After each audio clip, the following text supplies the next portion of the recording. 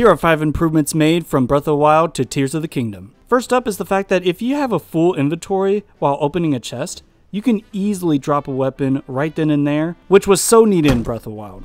Next, you can actually use your scope while using your paraglider. I'm not sure why this wasn't in Breath of the Wild, but it's nice to have it here. Next is the cookbook that you can look through once you created a dish. This can help you if you simply forgot what you worked on before. Stables now have a point system that rewards you for finding and using them. With this system, you can unlock some pretty cool stuff.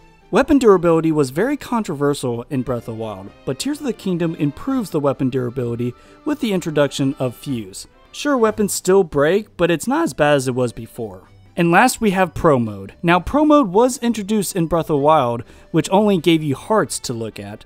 But in Tears of the Kingdom, not only are the map and the rest of the HUD gone, but also the hearts too, so you get this beautiful shot of everything.